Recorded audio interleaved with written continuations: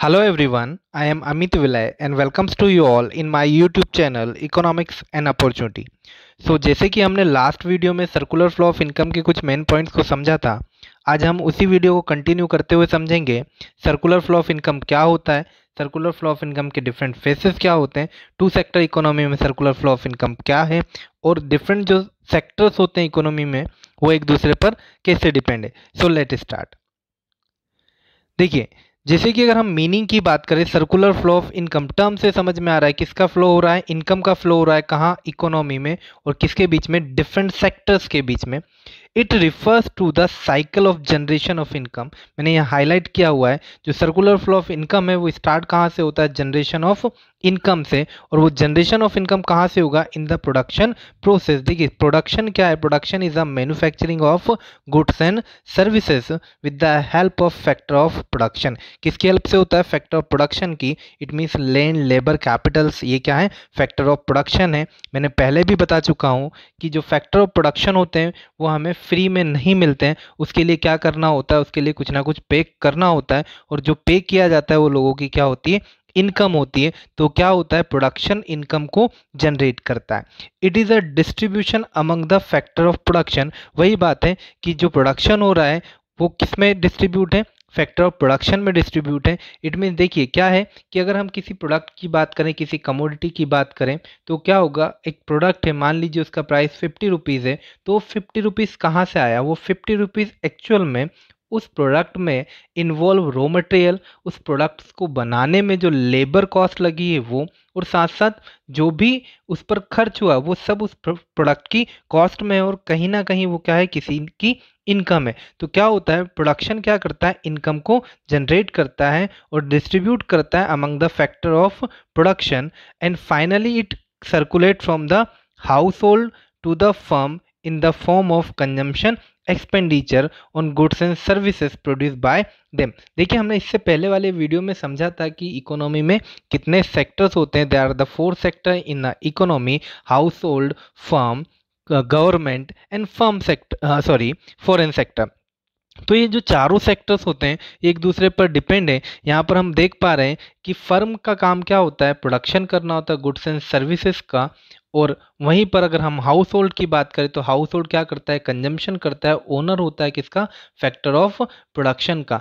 तो जब house hold consumption करता है तो वो जो गुड्स एंड सर्विसेज यूज़ करता है वो कहाँ से आती हैं, वो आती है फर्म सेक्टर से। तो हाउस होल्ड को क्या करना पड़ता है, कहीं ना कहीं खर्च करना पड़ता है किस पर, गुड्स एंड सर्विसेज पर, और जो एक्सपेंडिचर होता है वो कहाँ चला जाता है, वो चला जाता है फर्म सेक्टर के पास। तो हम यहाँ समझ पा रहे हैं कि सबसे पहले प्रोडक्शन होता है। प्रोडक्शन किसकी हेल्प से हो रहा है, फैक्टर सर्विसेज की हेल्प से हो रहा है। प्रोडक्शन होने के बाद वो प्रोडक्शन डिस्ट्रीब्यूट हो रहा है किसके फॉर्म में, इनकम के फॉर्म में। It means rent, wages, salary के फॉर्म में। देन वही रेंट, वेजेस, सैलरी को हाउस होल्ड क्या कर रहा है, खर्च कर रहा है गुड्स एंड सर्विसेज के कंजम्पशन पर। इसको हम आगे और भी डिटेल में समझने की कोशिश करते हैं। देखिए, faces of circular flow of income. सबसे पहली बात, प्रोडक्शन फेस, या इसको जनरेशन ऑफ इनकम फेस भी बोला जाता है। जितना ज़्यादा प्रोडक्शन होगा उतनी ही ज़्यादा क्या होगा, इनकम जनरेट होगी, और उतनी ही ज़्यादा इनकम जनरेट होगी तो कंजम्पशन एक्सपेंडिचर भी उतना ही होगा। देखिए, जो फर्स्ट फेस है, in this face firm produce goods and services. Production face में या जनरेशन ऑफ इनकम फेस में फर्म क्या करती है, गुड्स एंड सर्विसेज को प्रोड्यूस करती है with the help of factor services. हम यहाँ इससे पहले वाले वीडियो में समझ चुके हैं फैक्टर सर्विसेज क्या होते हैं, गुड्स एंड सर्विसेज क्या होते हैं, ये सब मैंने पहले वाले वीडियो में क्लियर किया हुआ है। देखिए, नेक्स्ट अगर हम बात करें इनकम फेस, अगर प्रोडक्शन फेस के बाद की बात है तो कौन सा फेस होगा, इनकम फेस होगा, जिसको हम डिस्ट्रीब्यूशन ऑफ इनकम भी बोलते हैं। This face involve the flow factor income, rent, wages, interest, salary, profit from firm to house hold. देखिए, हाउस होल्ड ने क्या प्रोवाइड किया, फैक्टर सर्विसेज प्रोवाइड की। It means land, labour, capital कहाँ से गए, हाउस होल्ड से गए, क्योंकि हाउस होल्ड क्या होता है, ओनर ऑफ फैक्टर सर्विसेज होता है। और कहाँ गए, फर्म सेक्टर के पास। तो फर्म सेक्टर ने क्या किया, उसके बदले में हाउस होल्ड को rent, wages, interest and salary, profit etcetera provide किया। जो क्या कर रहा है, इनकम फेस को रिफ्लेक्ट कर रहा है। It means distribution of income कहाँ से आया, जब प्रोडक्शन हुआ तो डिस्ट्रीब्यूशन ऑफ इनकम हुआ। हम थर्ड फेस की बात करते हैं। अब हाउस होल्ड ने क्या कर लिया, अर्न कर लिया, किसके फॉर्म में, फैक्टर इनकम के फॉर्म में, और वो क्या करेगा, एक्सपेंडिचर फेस या डिस्पोजिशन फेस पर उसको खर्च करेगा।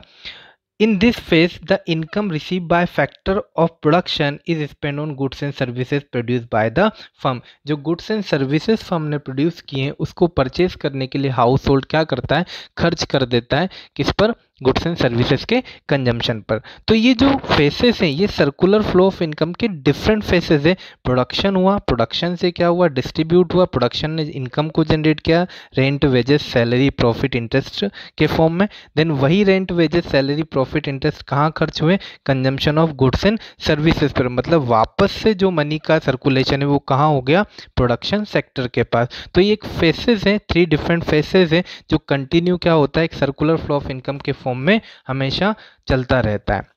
अगर हम नेक्स्ट बात देखें तो देखिए ये एक डायग्राम दिया हुआ, लूप डायग्राम बनाया हुआ है। प्रोडक्शन फेज या इसको जनरेशन फेज बोला जाता है। ये क्या हुआ, इन किस में कन्वर्ट हो गया, इनकम फेसेस में, डिस्ट्रीब्यूशन ऑफ इनकम। देन फिर क्या हुआ, expenditure face, it means disposition बोला जाता है, डिस्पोजिशन ऑफ इनकम। देन वापस से क्या है, जब कंजम्पशन एक्सपेंडिचर पर खर्च किया जाता है तो वही इनकम किसके पास पहुंच जाती, प्रोडक्शन के पास। और ये जो प्रोसेस है ये क्या होती रहती है, कंटिन्यू चलती रहती है in the form of circular flow of income faces के फॉर्म में। चलिए अगर हम यहाँ types of circular flow of income की बात करें तो there are the 2 different type. One is a real flow, another one is a money flow. देखिए हम यहाँ 2 सेक्टर इकोनॉमी की बात कर रहे हैं ना। जैसे मैं पहले बता चुका हूँ 2 सेक्टर इकोनॉमी क्या होता है, इससे पहले वाले वीडियो में 3 सेक्टर क्या होता है और 4 सेक्टर इकोनॉमी क्या होता है। तो जब 2 सेक्टर इकोनॉमी की बात करेंगे तो इन विच 2 sector house hold, another one is a firm या बिजनेस सेक्टर। अब ये एक दोनों पर इट मीन्स दोनों एक दूसरे पर कैसे डिपेंड है। फर्स्ट रियल फ्लो की अगर हम बात करें तो it refers to the flow of factor services. देखिए पहले भी बता चुका हूँ कि हाउस होल्ड क्या है, ओनर है किसका, फैक्टर सर्विसेज का, मतलब लैंड, लेबर, कैपिटल, इंटरप्राइजेस का। और वो क्या होता है, किसको प्रोवाइड करता है, फर्म सेक्टर का। तो सबसे पहले क्या होता है रियल फ्लो में, it refers to the flow of factor services from house hold to firm. कहाँ से हो रहा है, हाउस होल्ड से कहाँ जा रहा है, फर्म सेक्टर को। And the corresponding flow of goods and services from firm to house hold. उसके करस्पॉन्डिंग, उसी के साथ में अगर बोला जाए तो फर्म क्या देता है हाउस होल्ड को, हाउस होल्ड को गुड्स एंड सर्विसेज प्रोवाइड करता है। तो यहाँ देखिए यहाँ किसी मनी का फ्लो नहीं हो रहा है, यहाँ ओनली फिजिकल आउटपुट का या बोल सकते हैं फिजिकल एस्पेक्ट्स का क्या हो रहा है, फ्लो हो रहा है। फिजिकल मतलब यहाँ फैक्टर सर्विसेज जब हाउस होल्ड किसको प्रोवाइड कर रहा है, फर्म को प्रोवाइड कर रहा है, तब फर्म किसको, हाउस होल्ड को गुड्स एंड सर्विसेज प्रोवाइड कर रहा है। तो जो ये लूप डायग्राम आप देख पा रहे हैं वीडियो में, इससे समझ में आ रहा होगा कि रियल फ्लो क्या होता है। फैक्टर सर्विसेज फ्लो हो रही है कहाँ से, house hold to firm, and firm से गुड्स एंड सर्विसेज कहाँ फ्लो हो रही है, हाउस होल्ड। तो इसको क्या बोला जाता है, रियल फ्लो बोला जाता है। देखिए और समझते हैं हम रियल फ्लो के बारे में। It is also known as a physical flow, क्योंकि यहाँ पर किसका फ्लो हो रहा है, goods and services and factor services का, इसलिए इसको क्या बोला जा रहा है, फिजिकल फ्लो भी बोला जा रहा है। Exchange of goods and services without involvement of money, इसमें क्या नहीं है, मनी का इन्वॉल्वमेंट नहीं है। यहाँ किसका हो रहा है, गुड्स एंड सर्विसेज का फ्लो हो रहा है। Determine the magnitude of growth process in the economy. देखिए जो रियल फ्लो होता है वो एक्चुअल में क्या करता है, फिजिकल फ्लो रिप्रेजेंट करता है, फिजिकल फ्लो को रिफ्लेक्ट करता है। तो ये इकोनॉमी के एक्चुअल ग्रोथ प्रोसेस को डिटरमाइन करता है। उसका मेन जो मैग्नीट्यूड है, कितना परसेंटेज या कितना बोल सकते हैं कितने रेट से इकोनॉमी ग्रो कर रही है, ये रियल फ्लो रिफ्लेक्ट करता है। चलिए अगर हम नेक्स्ट टाइप की बात करें तो मनी फ्लो। अब क्या है देखिए, money flow refers to the flow of factor payment from firm to house hold. जब हाउस होल्ड ने फैक्टर सर्विसेज प्रोवाइड किए तो फर्म उसके बदले में क्या करता है, फैक्टर पेमेंट प्रोवाइड करता है, किसको, हाउस होल्ड को। It means factor payment from firm to house hold. अब क्या हो रहा है, फर्म से हाउस होल्ड की तरफ क्या, किसका बोल सकते हैं फ्लो हो रहा है, फैक्टर पेमेंट का, किसके बदले में, फैक्टर सर्विसेज के बदले में, फॉर देयर फैक्टर सर्विसेज।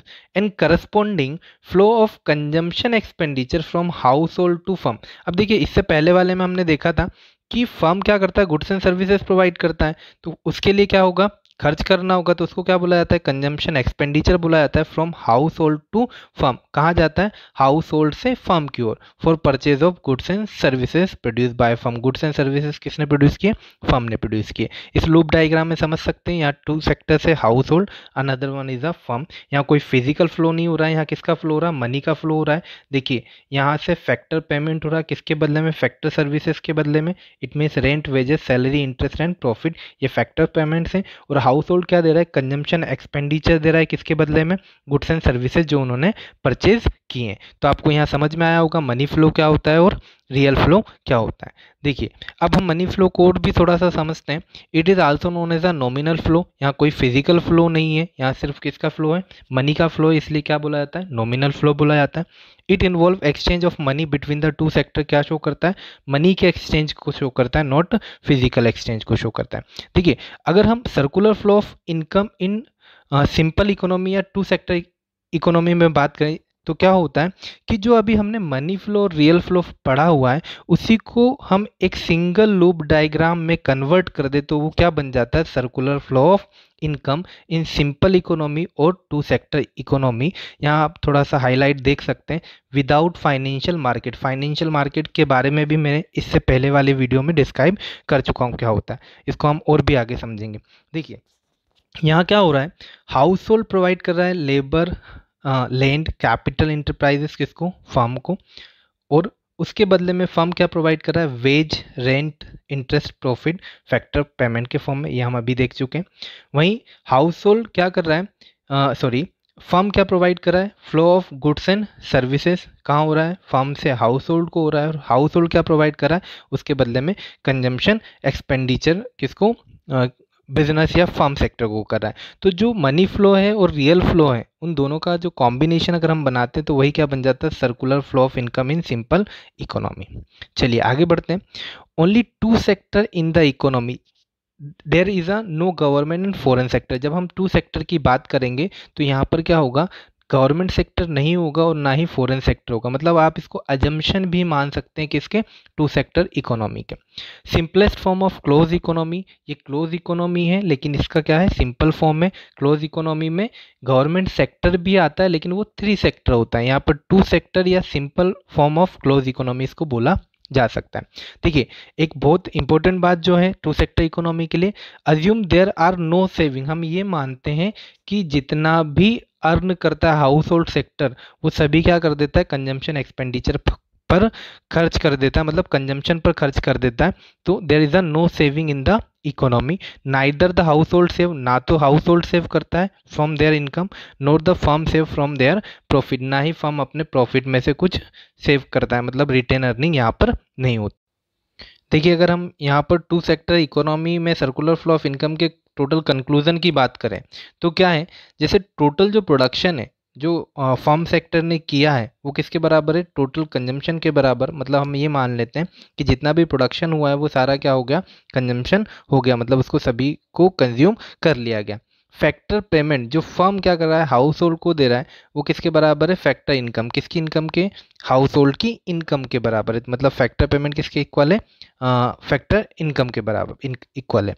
वहीं पर कंजम्पशन एक्सपेंडिचर की बात करें तो वो क्या है, फैक्टर इनकम, मतलब जो भी इनकम हो रही है वो सब क्या की जा रही है, कंजम्पशन पर खर्च की जा रही है, क्योंकि there is a no saving in to sector economy. Without financial market में कोई भी सेविंग नहीं करते हैं, इसलिए हाउस होल्ड क्या करता है, अपनी सारी इनकम को किस पर खर्च कर देता है, कंजम्पशन पर खर्च कर देता है। इसलिए कंजम्पशन एक्सपेंडिचर किसके बराबर है, फैक्टर इनकम के बराबर है। वहीं रियल फ्लो किसके इक्वल है, मनी फ्लो के इक्वल है। मतलब जो फिजिकल फ्लो है वही किसके फॉर्म में कन्वर्ट हो रहा है, मनी फ्लो के फॉर्म में, मतलब मनी के फ्लो के फॉर्म में बोल सकते हैं कन्वर्ट हो रहा है। इसलिए रियल फ्लो किसके बराबर है, मनी फ्लो के बराबर है।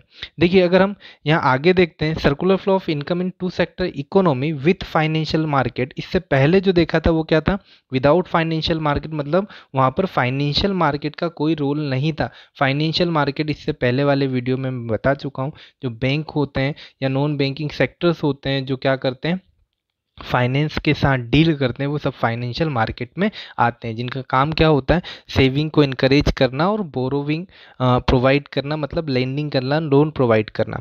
तो यहाँ देखिए वही है, हाउस होल्ड दिया हुआ है, देन अनदर सेक्टर क्या है फर्म में। हाउस होल्ड क्या करता है फैक्टर सर्विसेज प्रोवाइड करता है, ये हम पढ़ चुके हैं अभी। वहीं फर्म उसके करस्पॉन्डिंग क्या प्रोवाइड करता है factor payment, veg, interest, rent, profit के फॉर्म में। वहीं क्या है कि फर्म क्या प्रोवाइड करता है गुड्स एंड सर्विसेज प्रोवाइड करता है, उसके बदले में हाउस होल्ड क्या करता है उस पर खर्च करता है payment of goods and services के फॉर्म में, मतलब कंजम्पशन एक्सपेंडिचर के फॉर्म में। अब देखिए यहाँ पर जब फाइनेंशियल मार्केट इन्वॉल्व हो जाता है तो क्या होगा, हाउस होल्ड क्या करेगा सेविंग करेगा, कहाँ पर फाइनेंशियल मार्केट या फाइनेंशियल सेक्टर में। वही जो स्मॉल सेविंग्स होती हैं वो कहाँ इन्वेस्टमेंट के फॉर्म में कहाँ चली जाती है फर्म सेक्टर के पास, मतलब फर्म क्या कर लेता है फाइनेंशियल मार्केट से बोरो कर लेता है। तो यहाँ सेविंग का फ्लो हो रहा है, देखिए यहाँ से हाउस होल्ड से फाइनेंशियल मार्केट में वही सेविंग इनकरेज होकर, या बोल सकते हैं एक बिग फॉर्म में किसके पास चली जाती है फर्म के पास, किसके एज अ बोरोविंग। सो यहाँ पर आपको क्लियर हुआ होगा कि टू सेक्टर इकोनॉमी में सर्कुलर फ्लो क्या होता है विद फाइनेंशियल मार्केट और without financial market, different phases क्या होते हैं सर्कुलर फ्लो ऑफ इनकम के। आई होप आपको वीडियो अच्छा लगा हो। अगर वीडियो अच्छा लगा है तो लाइक करें, शेयर करें और चैनल को सब्सक्राइब करें। Thank you so much for watching video.